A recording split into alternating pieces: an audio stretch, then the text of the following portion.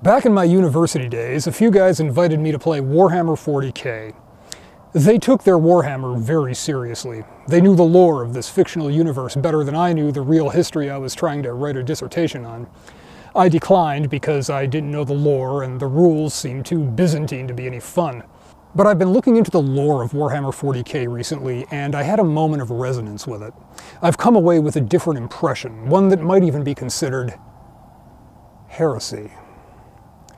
For those not familiar with this brutal universe that gave us the term GrimDark, a brief rundown. It's the 41st millennium. Most of humanity, trillions of people across millions of worlds, are united under the Imperium of Man, ruled over by the God Emperor. Well, technically. You see, 10,000 years ago, a fellow by the name of Horus kicked off a civil war and nearly killed his shininess. Since then, the Emperor has been a catatonic near corpse propped up in a golden life support throne, and the Imperium is ruled by a sticky spaghetti ball of overlapping bureaucracies that even the 40k sourcebooks can't keep straight. We'll talk about why the Emperor is still vitally important in a bit, but for now, just know that the far future of the 41st millennium is a dark age, and life in the Imperium is miserable. To be a man in such times is to be one amongst untold billions. It is to live in the cruelest and most bloody regime imaginable. These are the tales of those times. Forget the power of technology and science, for so much has been forgotten, never to be relearned. Forget the promise of progress and understanding, for in the grim dark future there is only war. Fun times. Mostly the Imperium just wages war. War against various alien races, Xenos is a blanket term, which come in classic fantasy flavors like space elves, space dwarves, and space orcs. War against demons, because there are demons in this universe, and actual evil gods directly interacting with people. And of course, factions of the Imperium spend some time fighting each other. There is only war, because at its core it's a tabletop wargame and people need to be able to play it regardless of which faction in the army they've dumped a bunch of time and money into is. But that's a whole other story. Interstellar travel in 40k is achieved through the warp. Engage. No, the warp is a realm of chaos inhabited by malicious entities. Yeah, more like that.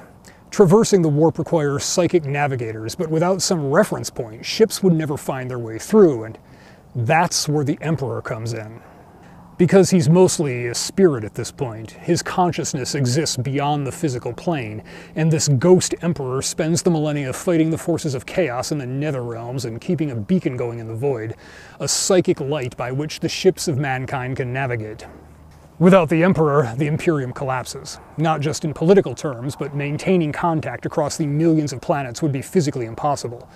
The Emperor is quite literally the light holding the Imperium together. The catch is that maintaining this beacon requires sacrifices.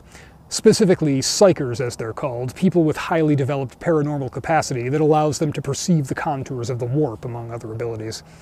They assist the Emperor in his efforts to impose order in the warp and hold back the chaos, and in so doing they are consumed. Hundreds of them every day. The Imperium of Man is fueled by literal human sacrifice so that the war against all can continue for another day. And the Imperium's most recognizable fighting force are the Space Marines, of which there are a bunch of chapters and they all have their own lore, named characters, special bullshit moves, and all that other stuff I'm not going to get into. Space Marines, or the Adeptus Astartes as they are known in Warhammer Pseudo-Latin, are modified super soldiers. They're 8 feet tall, they have immense strength, they have an extra heart and lung, they can spit acid, and they're essentially immortal. And they're exclusively male. At least nominally. I mean, after the extensive operations and genetic modifications involved, they're not really human anymore, either physically or genetically. Do Astartes have functional man parts? I've only read a fraction of the vast body of written lore, but I'm under the impression no. But in outward appearance, they're big, hulking, muscular dudes, exclusively.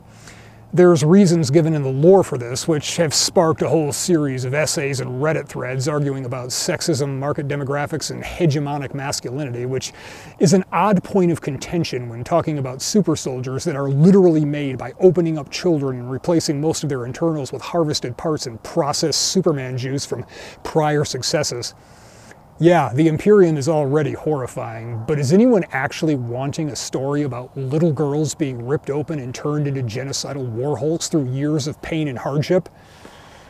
I'll pass. Yet, despite the grimness, the Imperium can be a funny place sometimes. I don't mean satire exactly. It takes itself seriously as sci-fi war stories set in a dying, miserable universe. Though I must say, broadly speaking, it does a fine job of skewering bureaucracy and government in general as a bloated, malicious maelstrom of self-serving swine that would have subsumed everything long ago if they were slightly less incompetent. The Gothic religious overtones feed into this well, and that pseudo-Latin naming of everything lends it a weight of ponderous pomposity that I find hilarious. I mean, imagine going into the DMV and facing some dour-looking clerk proclaiming the sanctity of the Adeptus Administratum in the name of the God Emperor of Man. I couldn't keep a straight face. And yet there's something else. The Imperium is oppressive, inefficient, and hopelessly corrupt, dependent on a rotting carcass and a chair to hang together in a universe full of malicious chaos demons and genocidal xenos trying to wipe it out. On the surface, it seems dark and hopeless. But I'm not sure it is, because while reading through Warhammer novels, rulebooks, faction codices, and essays on why Warhammer is just a masculine fantasy for misogynists and closet fascists, I realized that it's not the grimdark hopelessness that I initially assumed. And it's encapsulated by this passage, which I read in the 7th edition codex, because 7th edition is the one I got for free. Mankind stands on the verge of an evolutionary change, tens of thousands of years in the making. If humanity can survive the trauma of change, it can cast off the mundane shackles of its current form to begin a new epoch of psionic mastery, an era of wonderment and the dawning of a hitherto unseen golden age. Throughout the Imperium, the tide of psychically active humans continues to rise on a daily basis. Yet that mankind will survive this deluge at all is by no means certain. Against this backdrop of a galaxy at war, the Imperium faces an unrelenting doom. If the ever-increasing numbers of rogue psychers are not controlled, what they unwittingly unleash will further strain the fabric that holds the warp at bay. Should too many holes be punctured through reality, should that gap ever be too widely bridged, then the powers within the warp will burst forth to consume the galaxy. A time of endless night presses in, and everywhere the enemies of mankind gather like eaters of carrion. Only the Emperor's foresight and preparation stand a chance of seeing humanity through such end times. And this crystallized my impression of the 40K universe and why everything happens the way it does. We can dismiss this as Imperium propaganda, fine. But if we take it as potentially true, then all the war and struggle isn't hopeless. Brutal, desperate, making terrible sacrifices not only of lives but morality. But in that context, there's reason to it. Not justification, not absolution, but it's no longer nihilistic futile war. It's fighting not only to preserve humanity today, but to achieve a real future in the face of near-certain doom. And that, together with the brutalist World Wars design style of the Imperium military, reminds me of a historical analog. Because of course it does, that's my thing. In the last year of the Second World War, Germany was firmly on course to defeat. Their only hope was either an Allied mistake of such enormity that it would end the war on its own, or a separate peace in the West. The former was astronomically improbable, and the latter was completely ruled out by the Western Allies. Most of Germany's leaders knew they were facing certain defeat. The people knew, and yet they fought on, and they fought well. Why? Because surrender didn't simply mean losing a war. Pay some reparations, get a new flag, feel like losers for a few years while you rebuild. It meant brutal and utter destruction. It wasn't propaganda, it was what the Allies said they were going to do. The Morgenthau Plan, proposed by U.S. Treasury Secretary Henry Morgenthau, was accepted as Allied policy for a time. Roosevelt and Churchill initially signed off on it as the framework for post-war Germany. The Morgenthau Plan called for the dismantling of most German industry, turning the country into an agricultural colony and keeping the German standard of living down to subsistence levels. The Soviet Union would receive reparations in the form of assets, territory, and forced German labor outside Germany. Subjugation, starvation, and slavery. The plan was dropped due to heavy pushback within the administration, most notably from Henry Stimson, head of the then-named War Department, moral revulsion amongst the American people, and of course its propaganda value in Germany. Because when that is the price of defeat, you fight. No matter what the odds, no matter how unattainable victory might appear, fighting is the only option left, and dying in battle is preferable to being a starving slave while your entire people is destroyed.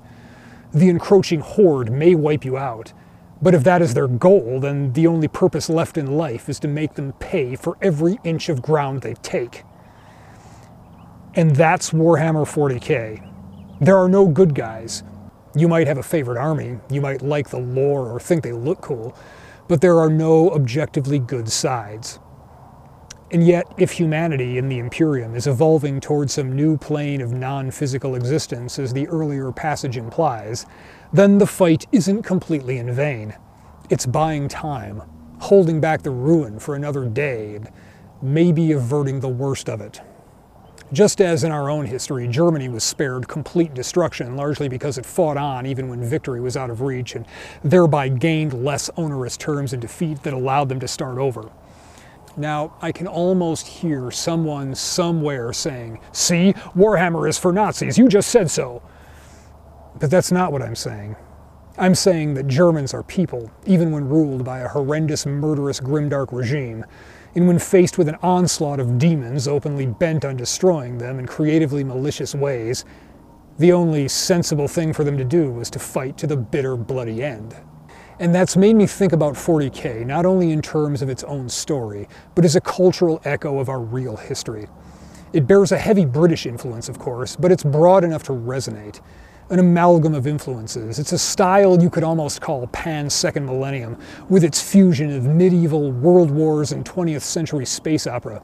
An orbital drop pod disgorging armored knights charging towards a line of boxy, primitive-looking tanks is absurd. And yet it works. Because all the pieces are in some way familiar. Because after a cursory examination of European history, of human history even, one could be forgiven for concluding that there is only war. Maybe we do live in a grimdark sort of world and we're just used to it. But it's not a hopeless world. And somehow the slenderness of that thread makes it feel that much stronger. And with this new impression of the Warhammer 40k universe, I think I'll read more of it. I may even try a game or two.